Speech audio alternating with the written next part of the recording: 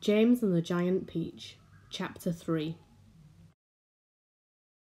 It was at this point that the first thing of all, the rather peculiar thing that led to so many other, much more peculiar things, happened to him.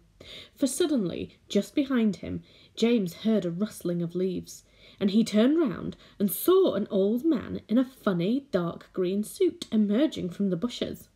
He was a very small old man, but he had a huge bald head and a face that was covered all over with bristly black whiskers. He stopped when he was about 3 yards away, and he stood there, leaning on his stick and staring hard at James. When he spoke, his voice was very slow and creaky.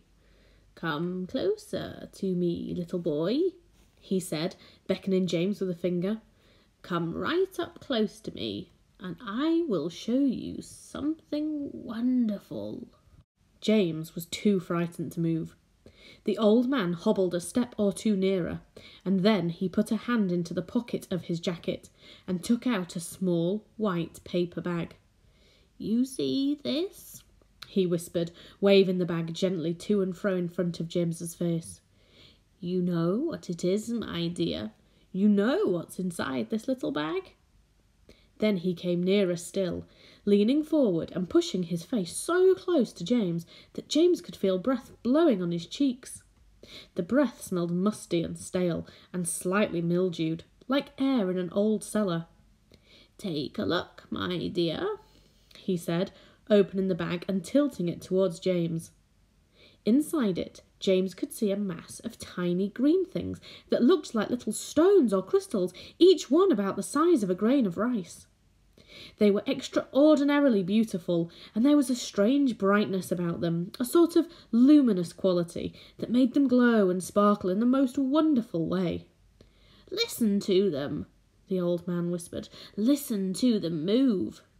James stared into the bag, and sure enough there was a faint rustling sound coming up from inside it, and then he noticed that all the thousands of little green things were slowly, very, very slowly, stirring about and moving over each other as though they were alive.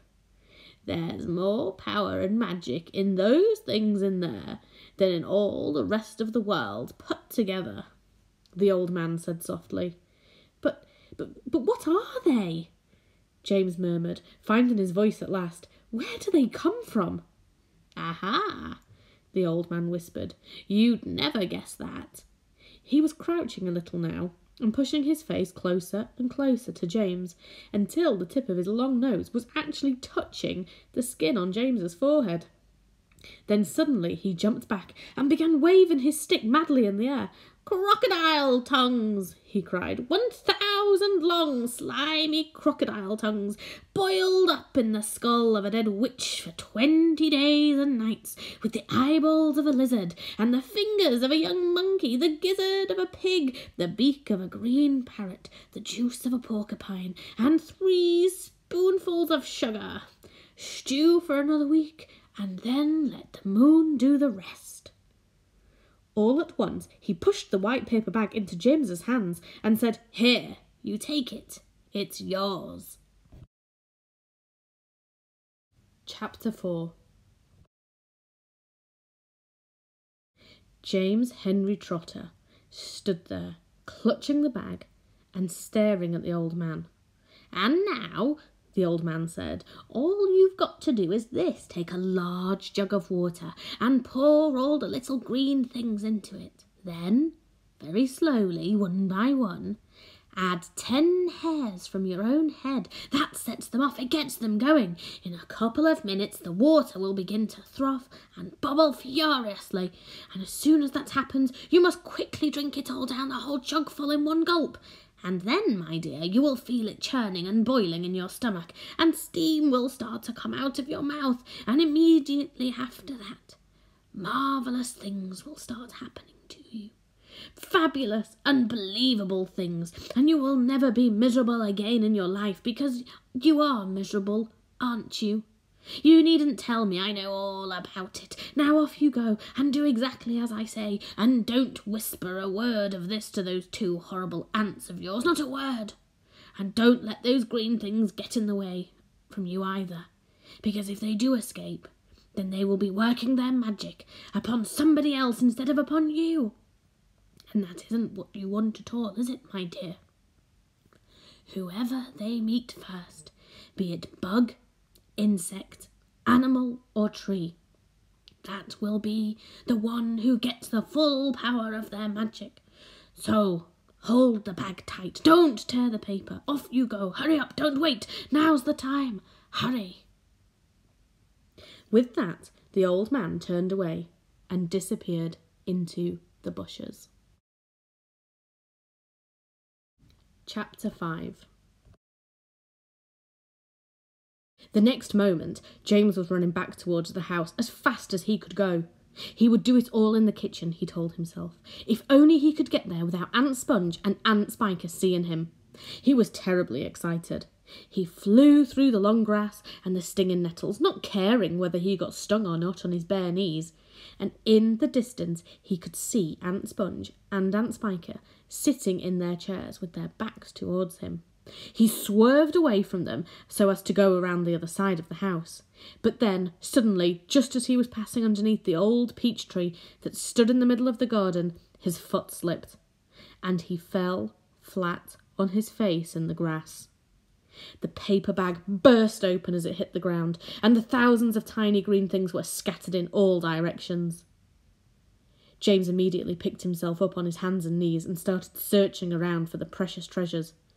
But what was this? They were all sinking into the soil. He could actually see them wriggling and twisting as they burrowed their way downward into the hard earth. And at once he reached out a hand to pick some of them before it was too late. But they disappeared, right under his fingers. He went after some others, and the same thing happened. He began scrabbling around frantically in an effort to catch hold of those that were left. But they were too quick for him. Each time the tips of his fingers were just about to touch them, they vanished into the earth. And soon, in the space of only a few seconds, every single one of them had gone.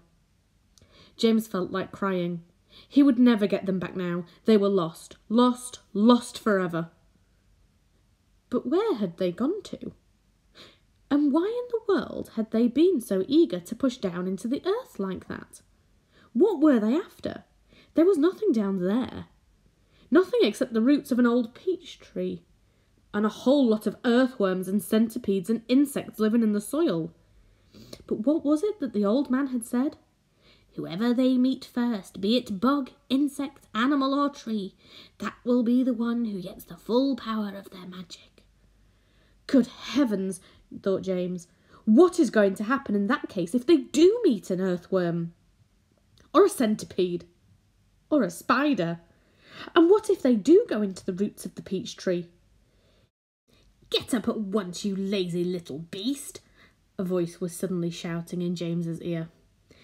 James glanced up and saw Aunt Spiker standing over him, grim and tall and bony, glaring at him through her steel-rimmed spectacles. Get back over there immediately and finish chopping up those logs, she ordered. Aunt Sponge, fat and pulpy as a jellyfish, came waddling up behind her sister to see what was going on. Why don't we just lower the boy down the well in a bucket and leave him there for the night? She suggested. That ought to teach him not to laze around like this the whole day long.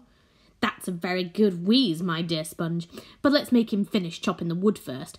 Be off with you at once, you hideous brat, and do some work.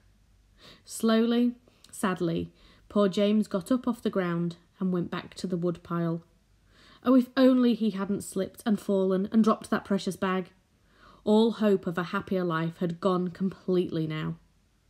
Today and tomorrow and the next day, and all the other days as well, would be nothing but punishment and pain, unhappiness and despair. He picked up the chopper and was just about to start chopping away again when he heard a shout behind him that made him stop and turn.